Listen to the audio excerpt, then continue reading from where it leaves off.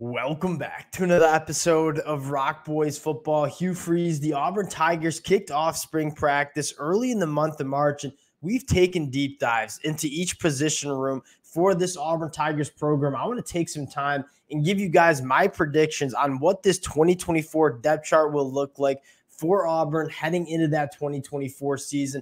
Really excited to get into this one. And I think my favorite part about this Auburn roster is you have a decent amount of returning production and veterans that give you guys, kind of like a high floor in terms of what this team can be in 2024. But you have so much young talent that is not only going to be competing for starting spots, but gives this Auburn program, I think, a much higher ceiling than a lot of people appreciate in the world of college football. Really excited to get into this, highlight a few position battles before we do. And as always, just want to say thank you to you guys. It has been a blast talking this program, whether we're talking what they've done in the transfer portal, what they're doing on the recruiting trail, the position deep dives. You guys always show a ton of love, a ton of support to the boys. If you guys do enjoy the content, consider subscribing to the channel. And much more importantly, would love to hear from you guys. I'm going to give you my prediction for the 2024 depth chart. If there are players that I'm leaving out, some dark horses that you guys want to throw in, put them in the comments section. I always learn a ton from you guys. I have a blast talking ball with you guys in the comment section. And without further ado, let's get into this one. And I want to start with the most talked about position for this Auburn program, and that is the quarterback spot. And I feel like a lot of people are penciling in Payton Thorne, at least people that are not necessarily that in tune with this Auburn Tigers program. And although Payton Thorne very well could be the starter for this offense in 2024, I'm going to go Hank Brown. And the reason I'm going Hank Brown, a lot of the Auburn fans probably already know my reasoning. My reasoning is not the crazy arm talent that Hank Brown showed during Maryland. It's not necessarily the performance and the stat line that he put up. It's when you go watch Hank Brown take those reps as a guy that worked primarily with the scout team during that 2023 year. This is a guy that came into that game and put together an offense that he looked to be in so much command of, right? The ball was coming out quickly. It was coming out on time. The offense was in rhythm. You saw them attack the deeper third. All things that we didn't see enough of from the quarterback play in that 2023 year. Hank Brown came in and did so. And my question would be, what does it look like with Hank Brown getting more opportunity in practice? Again, you fast forward back to this time. At this time last year, I mean, you had TJ Finley, you had Holden Garner, then you had Payton Thorne in fall camp. Hank Brown didn't get a ton of reps, and he still came in and played phenomenal football. I think Hank Brown is only going to improve with more reps, and I'm going to take Hank Brown to be the starting quarterback for this Auburn Tigers program heading into 2024 at the running back spot. I think this one is probably a no-brainer, right? Jerquez Hunter, your lead running back. I think one of the best running backs, not only in the SEC, but in the country. I think the more interesting conversation is who emerges as that running back two between Damari Alston, between Jeremiah Cobb. And I'm going to lean Jeremiah Cobb because I think he brings kind of some game-breaking ability that maybe Damari Alston does not bring, but you got two really good running backs behind one of the better running backs in the country, a loaded running back group for the Auburn Tigers. Now, the next interesting conversation is how does this wide receiver room shake out? My three starting receivers for this Auburn program, it's going to be right what you see on the screen, right? Cam Coleman, and I think you got Jay Fair and Caleb Burton. And I think I'm most intrigued by, all right, how does Jay Fair and Caleb Burton get used? I think both of them are probably best in the slot, but I also think they're probably the second and third best receivers on this team right now. And I think the whole idea is you want to get your best football players on the field. Both Caleb Burton and Jay Fair do a phenomenal job creating separation in those short intermediate routes. And you have a guy in Cam Coleman, who we've talked about plenty, that can kind of attack that deeper third and maybe open some stuff underneath for guys like Caleb Burton and Jay Fair. I'll say this. We put a lot of expectations on Cam Coleman coming into this Auburn program, what he looks like during spring practice. And I get it's early, but just the body type, you watch some of the spring practice film and the videos, he looks different. Like he just looks like a different dude than the other wide receivers that they have. And much more confident in this wide receiver room than you were last year. I think you know who your guys are. And then you have guys like Robert Lewis, who was extremely productive at Georgia State. You have a guy in Perry Thompson who gets there in the summer. this is a wide receiver room that I don't think only the quarterback room is going to take strides. And I think this wide receiver room takes strides as well. And I think that's massive for this Auburn Tigers passing attack at that tight end position. No question about it. Rivaldo Fairweather, one of the best tight ends in the SEC, potentially one of the best tight ends in the country. Offensive line. And what I want to focus on with this offensive line is adding Percy Lewis at left tackle, who's my projected starter, makes this offensive line so much better. And here's why. Now you have Percy Lewis playing left tackle, who I think is going to be an upgrade from what they got at left tackle last year. But you also get to kick Dylan Wade into left guard, which is probably the position he's most comfortable with. So now not only do you get better at left tackle by bringing Percy Lewis in, you get better at left guard because Dylan Wade kicks in. He's going to be a very good left guard.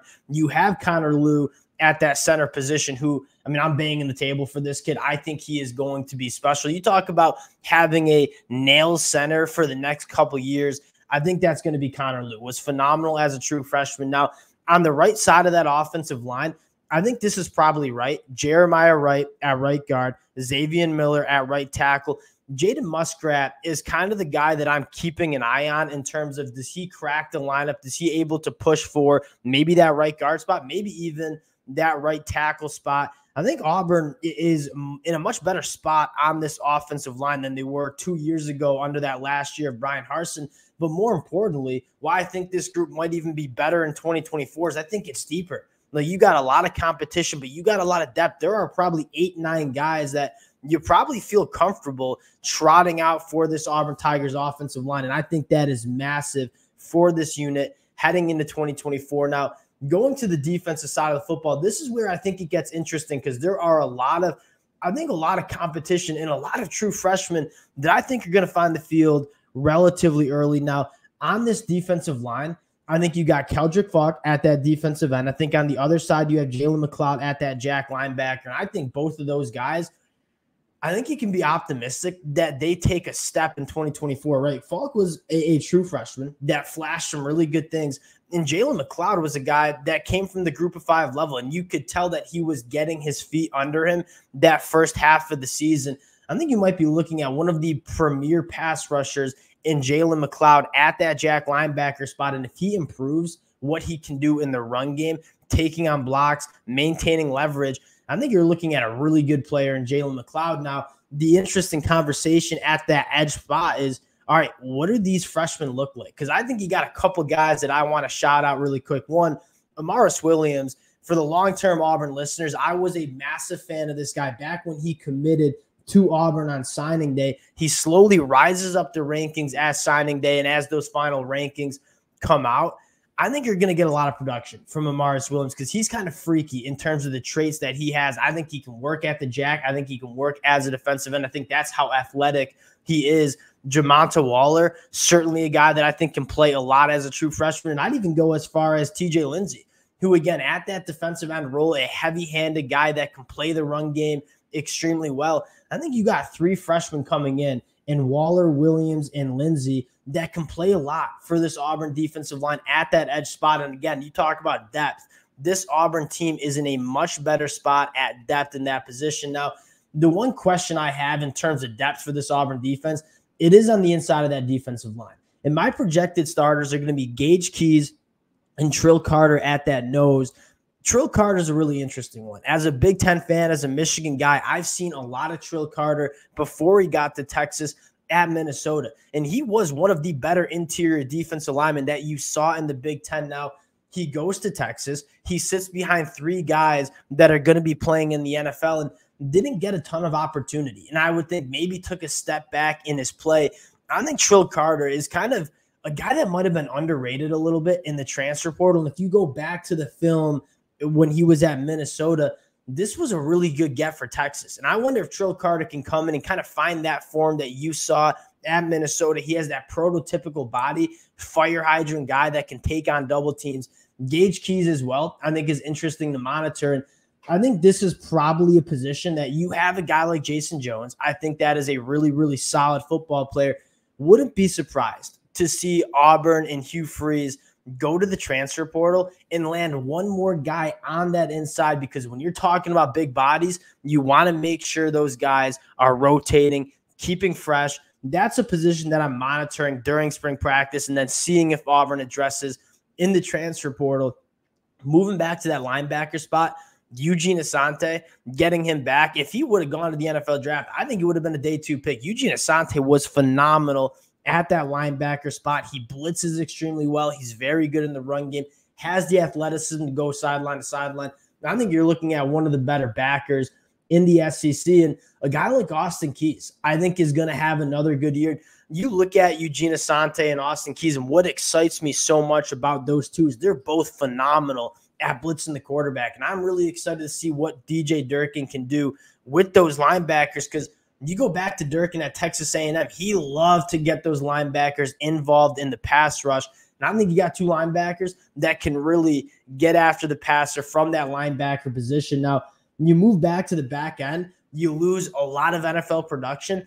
I think they're going to be pretty strong back there. And I'm not going to go as far to say it's going to be as good as you were last year, but you got some really interesting puzzle pieces to kind of put together in this back end. I think the storyline I want to talk about is, what do you do at boundary cornerback? You have a guy like Keontae Scott, who I think was really, really good at that nickel role last year. And I think the question is, Kayin Lee, Antonio Kite, if you feel really comfortable with those two at your boundary cornerback, I wonder if you put Keontae Scott back where I think he's best at that nickel role. Now, I think Keontae Scott certainly can play the boundary cornerback spot. I think he played a little bit of that in the bowl game against Maryland. I think he got 3 really good cornerbacks, and I kind of am interested to see where do you slot those guys, because Antonio Kite's a guy that I know a lot of Auburn fans are really excited about. And at the end of the day, your job, Charles Kelly, DJ Durkin, your job is to get the best 5 defensive backs on the field. And if that is Keontae Scott at that nickel role, that might be the case. And so that's my prediction, is Antonio Kite and Kayin Lee on the outside.